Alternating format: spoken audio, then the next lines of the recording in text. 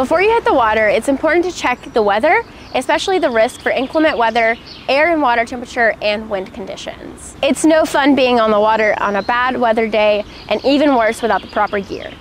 If you're looking to get on some skinny water or float the Coosa below Jordan Dam, be sure to check the USGS stream gauge and/or dam release schedule in your neck of the woods. It's important to stay hydrated and aware of your surroundings, especially if you're enjoying an adult beverage or two on the river. Here are basic rules for swimming safely on the Coosa. 1. Check swim guide for local water quality changes, and don't swim after big rain events where water could be moving swiftly and water quality could be compromised by sewer overflows. 2. If you have any open cuts, wounds, or skeeter bites, keep them clean and covered. 3. Wash off after a swim with soap. We know sometimes the lake feels like a bathtub, but it's not one. Here are some basic rules for boating safely on the Coosa. 1. Always follow ALEA boating rules and regulations. Have the appropriate number of PFDs on board your vessel. Do not drive under the influence.